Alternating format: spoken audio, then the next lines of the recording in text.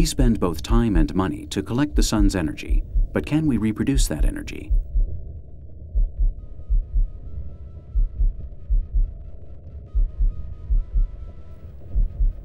Smack dab in the geometric core of our closest star, some 700,000 kilometers beneath the surface of the Sun, the most powerful source of energy we know operates around the clock and provides our planet with light and heat.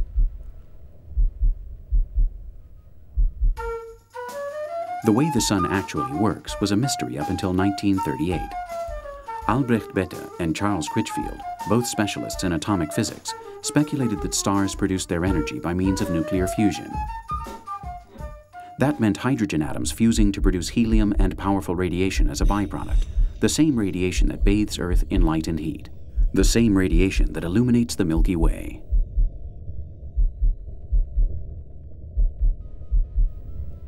Astronomers estimate that the Sun's core is subject to pressure approximately 225,000 times greater than that exerted by our atmosphere on the surface of the Earth. On the Sun, temperatures reach 15 million degrees centigrade.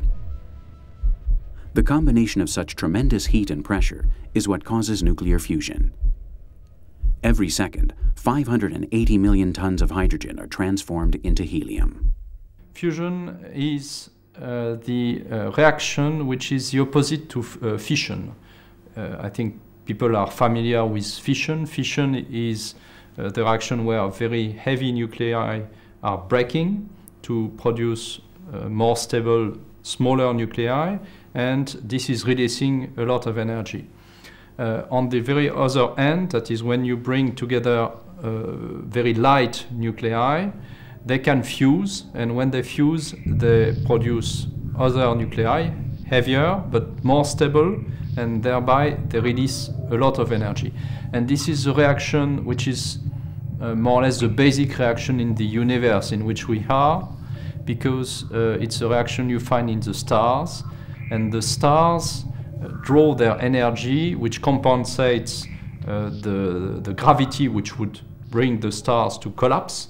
The stars take their energy from fusion reactions, and there is in stars a balance between the fusion energy and the gravity, and this makes us the stars exist, and that we exist also ourselves.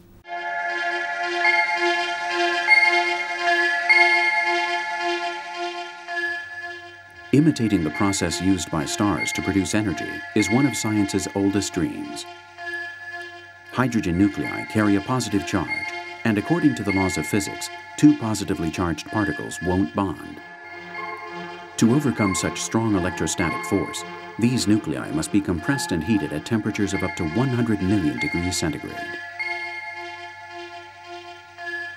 But there's no place on Earth where such conditions exist, and to produce them is no easy feat.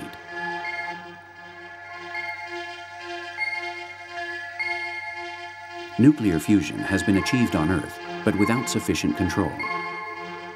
It was used to produce the H-bomb in 1952. To obtain such extreme temperatures, its designers used nuclear fission. Regardless of the military objectives at stake, this experiment constituted the first key step in achieving fusion. But how could the process be reproduced and controlled?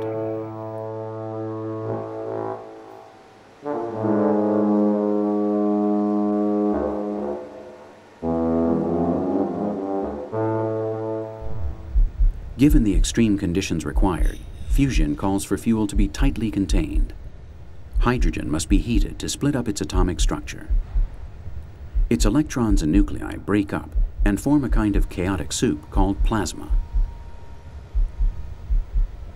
Then it must be heated further and compressed so densely that it reaches temperatures of between 100 and 200 million degrees centigrade and the requisite density for more than a second.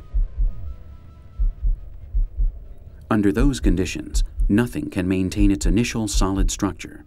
Reactions such as this must take place literally in the air. This curious nuclear levitation can be obtained with lasers and also with magnetic fields.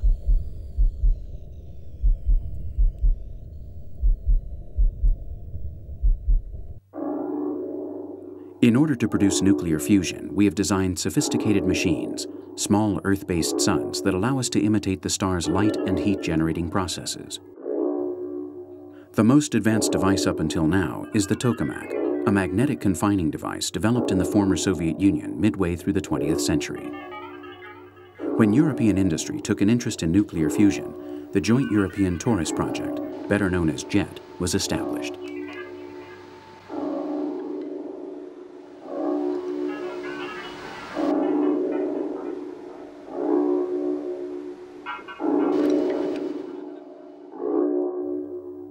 The experiments carried out in these devices have shown great promise right from the start. In fact, the appropriate conditions for nuclear fusion have been achieved, but separately. The different efforts have never joined forces. The JET project, for example, managed to fuse hydrogen nuclei, but in a very inefficient way, spending more energy than was produced.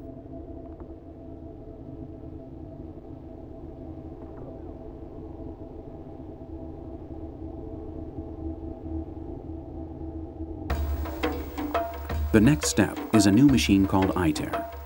It's being built jointly by the United States, Europe, Russia, and Japan.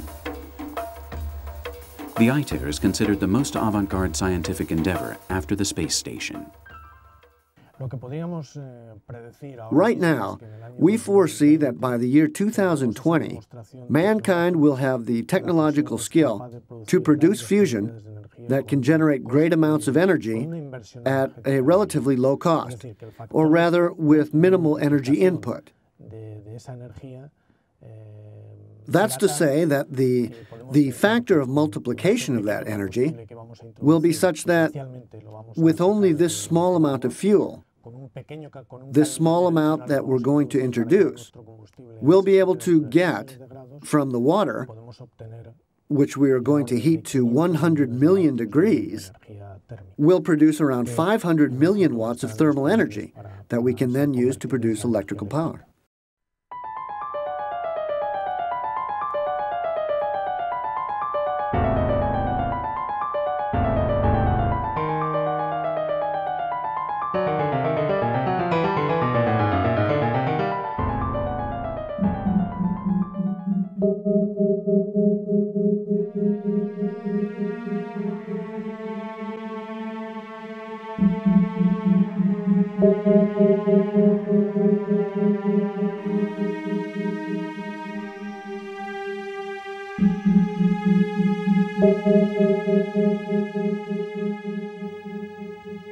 We want to light up the darkness, to be warm in winter, and to have air conditioning in summer.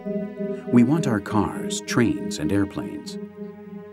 We want to have our factories working at full capacity. But at the same time, we need to keep our atmosphere free of the negative effects generated in the pursuit of our dreams. Energy is what marks man's growth and the progress of civilization. It's the motor that drives expansion, and it's also the key to environmental equilibrium. Energy is the main factor of inequality between social strata, the problem and the solution. It's the future, for better or worse. The answer may still lie deep in the heart of far-off suns, but little by little, it appears that mankind is steadily closing in on the secrets of the universe.